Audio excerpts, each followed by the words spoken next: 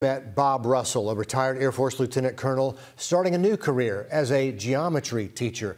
Now he's back for a second year over at Jenkins County High School, and Will Volk met up with him to see what he learned his rookie year.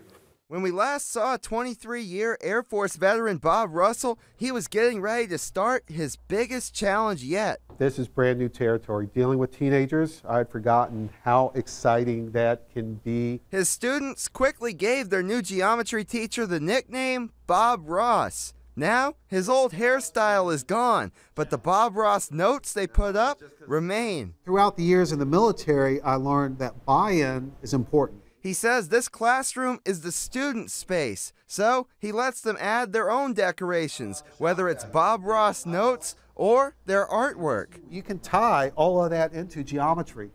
That's an ellipse up there, and you can show how you can find the area of the ellipse and how big the Grinch can be to be in that ellipse. Russell thinks different approaches like this help his students learn. When they actually understand something you're teaching, it's an incredible feeling. I can't describe it. It makes you feel just wonderful. He says this last year gave him a good perspective. The younger generation today, they're not going to kill the country. They're not going to kill society.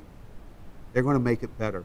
As he now enters year 2 as a teacher, he says he feels as good as ever. Serving the country still, just in a slightly different way. So it's still exciting. I'm having a blast. In Millen, Will Volk on your side.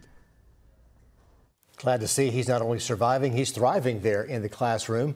Russell also took on another role as assistant band director, and he says he plans to keep teaching just as long as he can.